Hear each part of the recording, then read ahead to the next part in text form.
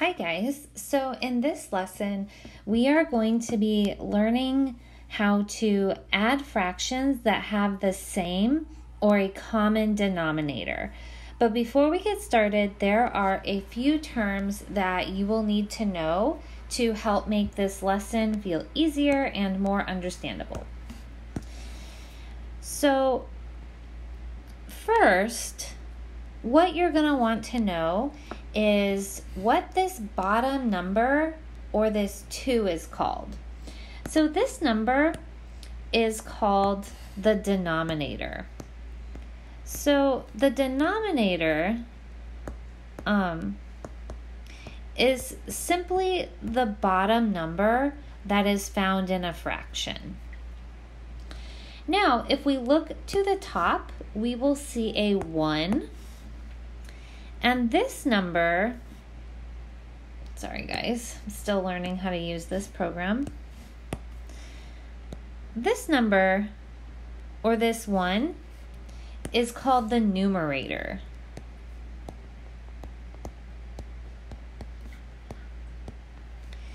And the numerator is the top number in our fraction. So this fraction can either be called 1/2 or 1/2. And that is how we can name fractions.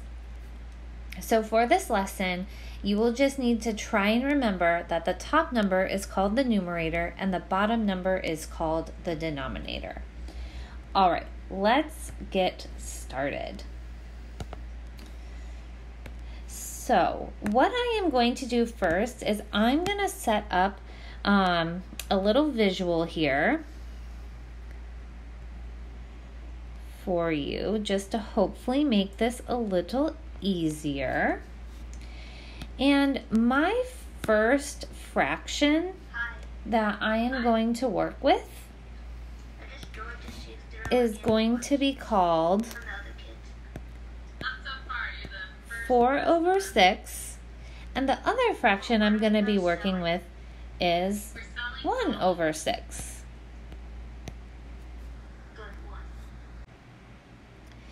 So now that I have set up this visual, I just want to point out that you will notice in my visual there are 1, 2, 3, 4, 5, 6 boxes.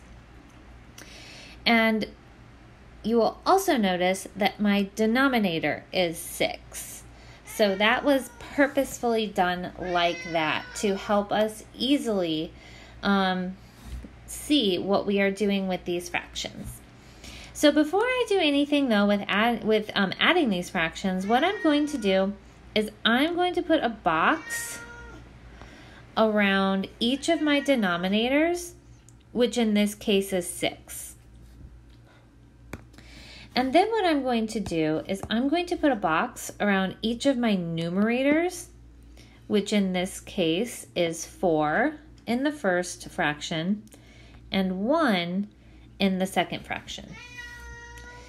Now what I'm going to do is I'm going to shade in 4 boxes on my first visual because I have 4/6 or 4 of my 6 boxes shaded.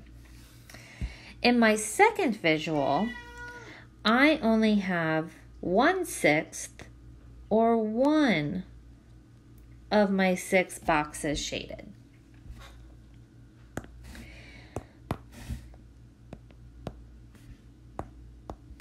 So now that I have set up my problem and I have my visual, I can go ahead and add.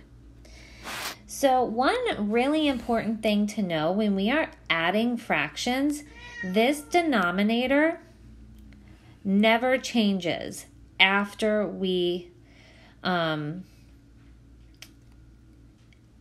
me rephrase.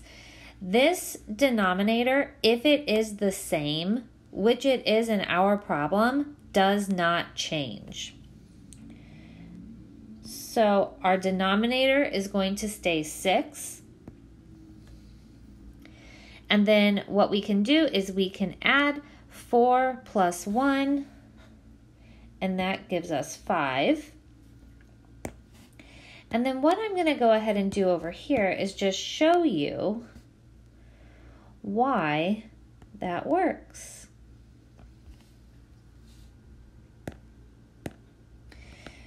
So this works because if you look in our first one, we have our first visual, we have 1, 2, 3, 4 boxes shaded.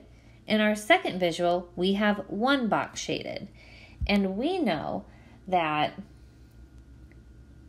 4 plus 1 is going to be 5, which means we should have 5 of our 6 box shaded. So we can call this 5/6 or 5/6.